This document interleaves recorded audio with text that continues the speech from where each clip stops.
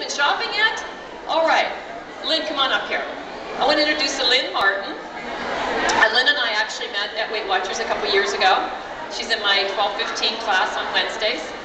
And we've become friends, and she's lost 40 pounds, by the way. So, bravo. She looks great. And what do you notice about Lynn, though, when she walks up? What does she, this is the way she always looks. I mean, we didn't give her a makeover. She always looks this great. What do you notice about Lynn? Her hair, her jewelry. She makes it just, she has a presence about her, right? We love short hair, though. But the first thing you were drawn to was her what? Her face. This is our focal point, ladies, right here.